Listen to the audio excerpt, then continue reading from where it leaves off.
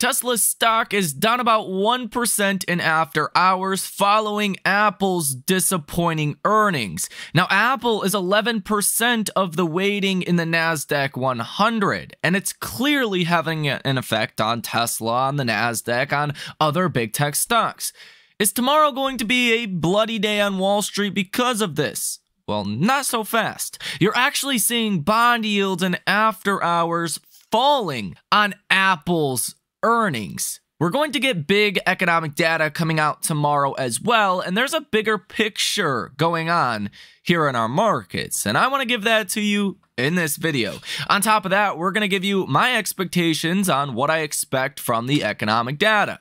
Good, bad, sideways, how can we expect the markets to be tomorrow? Obviously, I'm not a fortune teller. These are my opinions, and this is, as always, not financial advice. We are, on top of that, going to get into your option activity for Tesla. It was, again, another back-to-back multi-billion-dollar day for Tesla options. Are we bullish? Are we bearish?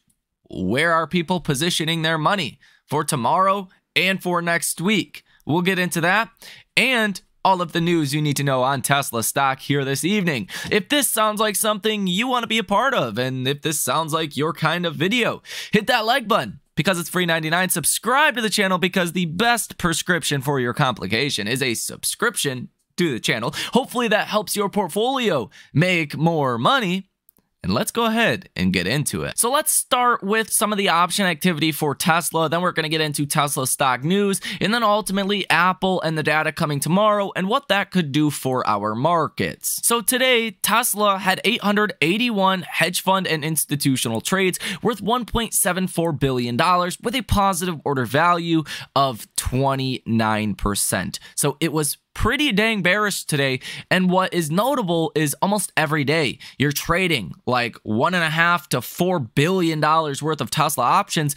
That is not normal. There's a lot of volatility, and there is a lot of people positioning for, 2024. And some people think 2024 is going to be bad. I am in the camp of we're coming off of 5% 10-year treasury yields. If 10-year treasury yields march their way down to maybe 4%, which I think is possible by the end of this year, that's probably going to fuel a rally. As the economic data recently has come in pretty strong, probably going to help fuel a rally. That's really supporting that soft landing narrative. Now, I'm not convinced that we're actually going to see a soft landing, that the data is going to kind of baseline out, that we're not going to get that downturn in the economy. So I'm not as bullish for 2024, but I think tactically, you wouldn't want to be bearish right now on equities. Heading from now until the end of the year, I don't have any trades on the market that are bearish. I don't have any puts on the markets. I don't have any shorts on the market. I think it is way too soon to call for a recession, and I think it's way too soon to be downside positioned in the markets following the Fed yesterday. The Fed was very dovish, as you can see today in the markets. And I think a little weakness in the economy is probably what we're going to get tomorrow. And that is going to support exactly what the Fed and market narrative is right now. And that is no more rate hikes and probably more rate cuts coming in 2024. But again, I'm not a financial advisor. Do not trade, invest, or, move your money around based on what I say. I'm not a financial advisor, and I could be wrong. Let's go ahead and get into all of your Tesla stock news. But first, congratulations to anyone in the trading community that took this trade on Fortinet with the $46 puts expiring next week. It looks like those are going to hit as long as the stock does not see a crazy bounce tomorrow, which looks unlikely given the guidance that we just seen. So those should hit pretty well. If you guys want to come trade with us, come get access to every time that I make a trade, the theory on why that trade is being made, and ultimately come talk to us. Come join a like-minded community of like-minded investors and or traders, and hopefully help you make more money. Tesla increases the number of referral credits earned for demo drives to 500 from 100. As I have said previously, Ron Barron thinks Tesla can hit a $4 trillion market cap. That would put Tesla stock at roughly $1,250 per share. That would mean for every share of Tesla you own, you would make about $1,030 or so. Obviously, a vast majority of us think Tesla stock can go much higher than that, but that would still be like a 5x on your money if you're buying Tesla stock today. Here you can see in a new drone photo a scrapped Cybertruck body in Fremont. And as Sawyer Merritt points out, it's been almost 1 year since Tesla Insurance expanded to a new US state. I'm just wondering when it's gonna actually come to Michigan. Currently, it covers about 41% of the US population, but there is certainly more work to be done on this front in the US. And take a look at this, over $500 million worth of Tesla Megapacks spotted at the Lathrop Mega Factory today. I mean, a huge amount of these suckers, and I mean, we've seen Tesla Energy do very well recently, and I'm sure this is a good sign for next quarter and even the coming quarter after that. The Biden administration is launching talks with solar energy companies and nonprofit groups in Puerto Rico on awards of up to $440 million for rooftop solar and battery storage systems in the Commonwealth. Here's this news that total money market fund assets rose by 62.68 billion to 5.7 trillion in the week ended November 1st. I want to point this out. This is another big catalyst for 2024, maybe even towards the end of this year. There is the lowest allocation to stocks you have ever seen in your investment lifetime today. There's no liquidity in our markets. Now that the situation seems to be getting better, rates are going to be going lower in 2024, it wouldn't surprise me if more money starts to flow into our markets. And imagine what happens then for Tesla and for really any other stock out there. Let's now discuss Apple earnings. This is causing the broader markets to sell off here in after hours, including Tesla to drop about 1%. Apple actually had pretty good earnings. They beat on EPS by a pretty good margin. Their gross margins came in better than expectations, and their services came in about $1 billion higher than expectations.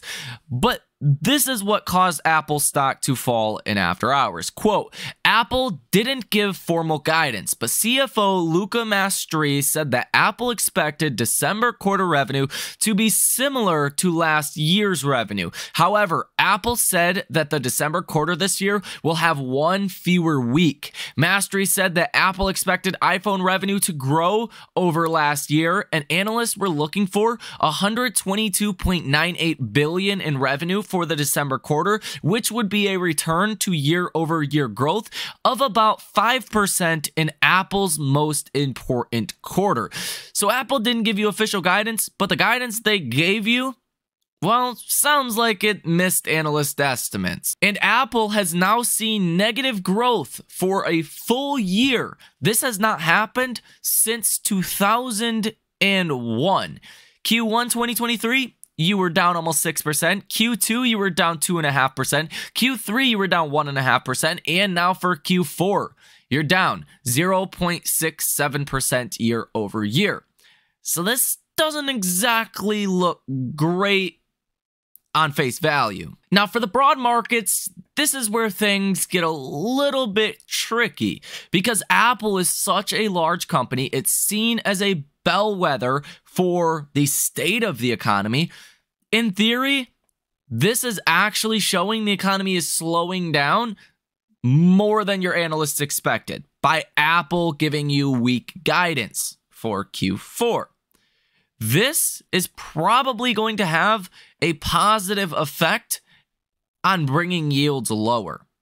So that's what I'm expecting from Apple earnings. This might actually cause 10, 20, 30-year treasury yields to fall a little bit tomorrow. So while this is bad news for Apple, it could have a good effect on the broader markets. Now, you're also going to get economic data coming out tomorrow. That is going to be the biggest driver of stocks. And tomorrow, you're actually going to get a lot of different data. So the unemployment rate comes out for Canada at 8:30 in the morning. At the same time, the non-farm payroll report for the US also comes out at 8:30 in the morning, Eastern Standard Time. You're expecting 180,000 job ads. Some estimates are as high as 190, some are as low as about 160. Anywhere in that range is going to probably not give you the craziest move in either direction. For our markets, for bonds, the big story is really bonds and what this data will do to the bonds. Now, if you come in at like 100,000 job ads, then you're probably going to get a pretty bullish reaction in yields. You're probably going to see yields shoot lower, thus meaning stocks move higher. That would be a weakening labor market, likely a weakening economy. That would mean the Fed definitely is not going to raise rates again. That's going to mean the Fed probably is going to have room to cut rates sooner than expectations. But let's say your non-farm payroll report comes in lower than 100,000. Then you're probably going to have some recession fears. And that would drop the bonds. That would obviously do the same thing as I just mentioned. But you're going to get some people that are going to start talking about a recession, and ultimately a weakening economy is one thing. Less rate cuts or more rate cuts, less rate hikes is one thing. But a recession is a totally different thing, and that's not going to have a positive effect on our markets. So if the report comes in too bad, probably that's not great. If it comes in just lower than expectations, that's really good. If it comes in at like 300,000 again, that is probably pretty bad, and I would expect the markets to fall roughly around 1% in kind of coupling with Apple's disappointing guidance in the mix there also. We are expecting the unemployment rate for October to come in at 3.8%. This would be the third month in a row with unemployment at 3.8%. It's the same thing here, kind of to the opposite though. If the unemployment rate comes in at like 4%, that's fine. Markets will like that. If it comes in at like 4.2%, or some big jump higher, 4.3%, markets are going to have recession fears. That's probably not going to be the greatest thing for stocks tomorrow. If you come in at like 3.7%, probably not a big deal. If you were to fall big to like 3.5%, well, stocks might not like that as well. You really want to see us come in line with expectations as of right now, or maybe do a little bit better. But you don't want to see a big move really in either direction for this data. You're also going to get the U6 unemployment rate, manufacturing payrolls, government payrolls, average weekly hours, participation rate. Some of these could be important, again, if they come in much higher or much lower than expectations. It's all about what's the implied kind of number, and then what does the number come in as? If everyone's expecting one thing and you get a crazy number in either direction, again, not going to be the greatest thing. Now, ISM Services PMI is expected at 53. The lower, the better for this one. Services and housing, that's really the only place you've had inflation for like the past year. If services come down, that could be even more important than the BLS labor report.